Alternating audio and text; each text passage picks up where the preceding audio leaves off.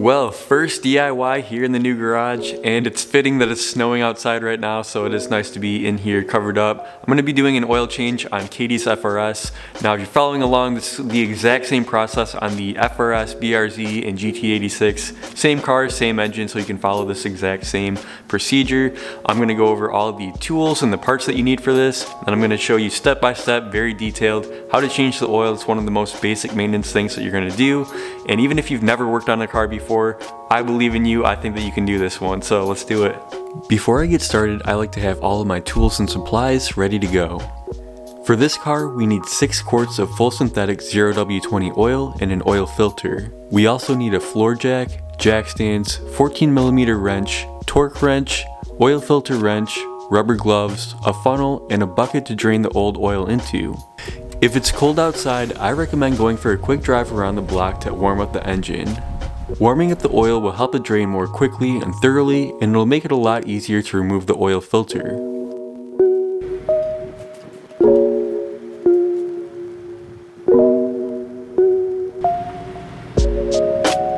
Step 1 is jacking up the car.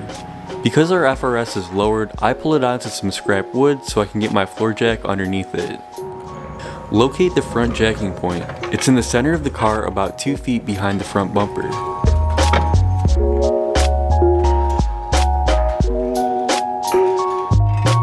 Once you've got the car high enough, use your jack stands to support it. I like to lower the car onto the jack stand so that they're fully supporting the weight, and then lock the jack. That way there are 3 support points. It might be overkill, but that's how I do it. So I really like this style of oil drain pan. It's kind of like a giant bottle where all the oil will just collect here in the top of it, and then it's got a cap on it, so you can take this whole thing to the store to recycle your old oil. They'll dump it out for you and then just hand you this back, and it's all ready to go for your next oil change. So if you don't already have one of these, I will link one of these down below. Put on your rubber gloves and loosen the 14mm drain plug. So just one quick note here, if you're going to use this style of oil drain pan, is just make sure that you open this little air cap here on the side. That way, as the oil is draining in here, air can escape through there. There's one time that I forgot to do that and the oil just poured all over the side, so just make sure you open that up. The FR-S drain plug is really short, so have your drain pan in position and be ready for a stream of oil.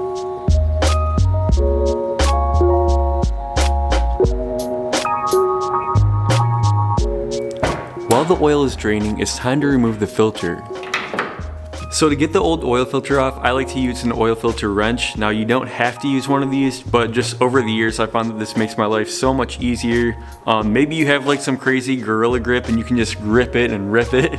But me, I kind of have like wet noodle grip, so this thing comes in handy. I will link one of these down below if you don't have one, but basically it's just like a rubber belt. As you put it on, it puts some tension on it, then you can just twist it right off. So that's what I like to use.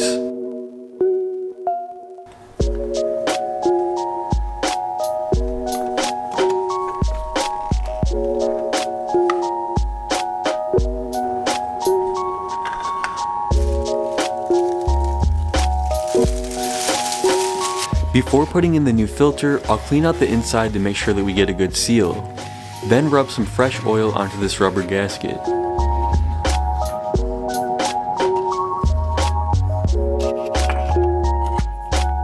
I tighten it as much as I can by hand and then do a quarter turn with the wrench.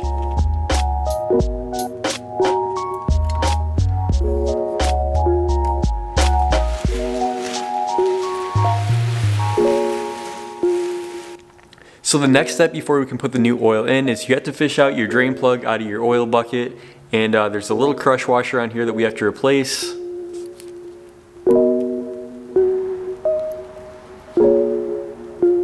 Then just grab your torque wrench with a 14mm socket, and we're going to torque this down to 28.9 pound-feet. Now it's super important to use one of these. Basically this allows you to get the precise tightness on that bolt. Too loose and it could possibly come undone and leak oil. Too tight and you could damage the threads and it'll be a nightmare the next time that you go to pull it out. But with a torque wrench, you're getting the exact torque specification on that bolt.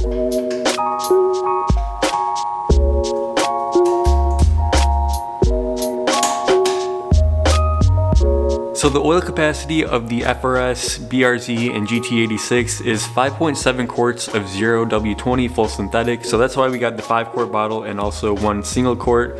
So what I like to do is I'll pour in the first 5 quarts all at once. And then before I start on this second bottle, I'll gradually check the oil level with the dipstick. Basically, you don't want to overfill the oil. So as you're pouring this one in, since we're not going to be using the whole bottle, I just want to do this one really slowly and check the level as I'm going along.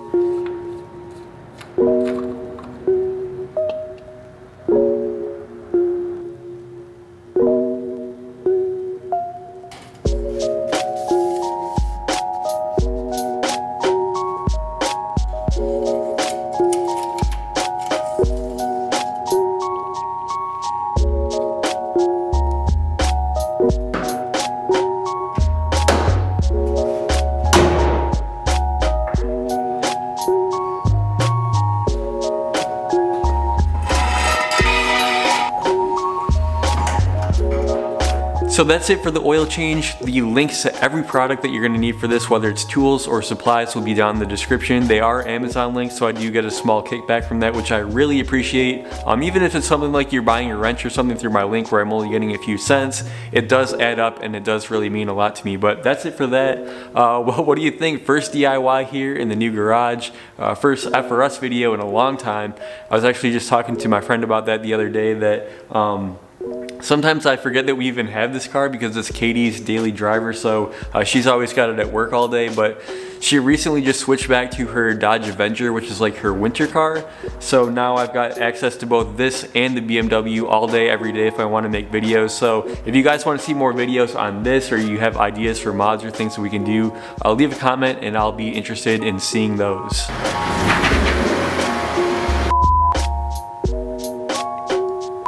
Level with the dipstick, and then that will tell me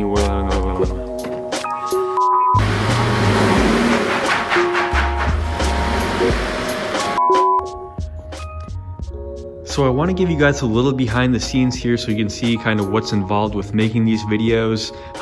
For a typical oil change, how long does it normally take you guys? Like 15-20 minutes. For me to film this took just over 5 hours.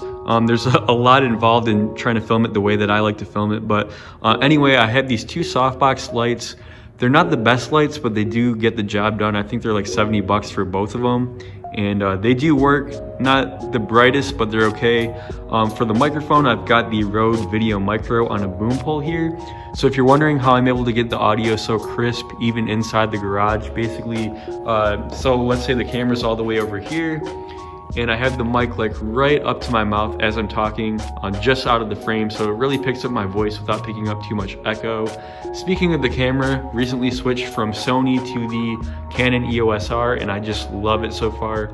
This is the YouTuber's dream camera. It really does everything. And my favorite part on this, one of the main reasons that I got it actually, is this flip out screen. So not only can you see yourself as you're filming, but you can also touch the screen and change any of your exposure settings. Let's say I'm underexposed and I need to bring it up. I can do all of that just from the screen. I don't have to touch any of the buttons on the camera, and I just love that. And on top of that, it's full frame, so everything looks nice and crispy. As far as heating, I don't have an actual heater here in the garage yet. We're looking into maybe like a natural gas heater or something, but I picked this up this morning. It's just a little electric space heater, and not the best, but I will say that it is probably 15 or 20 degrees warmer in here than it is outside. Not warm enough quite to wear a t-shirt, but it is comfortable to work in. But anyway, that's been it for the garage. Me and my dad are gonna start this project pretty soon, but for right now, I'm just making do with what I have.